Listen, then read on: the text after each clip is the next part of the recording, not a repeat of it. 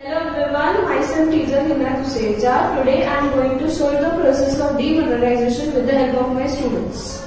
So my students are going to show you the original documents of share certificates. This is the original letter of dividend.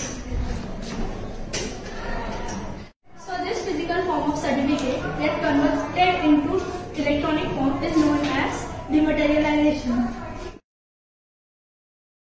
All operations of dematerialization comes under a depository system. Let's see which are those operations. To make the process easy for dematerialization, there are two types of depository. First, CDSL, second, NSDL. DP is an agent of depository. DP acts as a link between depositor and investor. It facilitates dematerialization. Zero is the investor of securities. He avails the service of depository participant. Issuer company. It means a company which had issued the securities in dematerialization form. To sum up this video, we have understood what is the process of dematerialization and which are the four constituents of depository system which are going to help in dematerialization.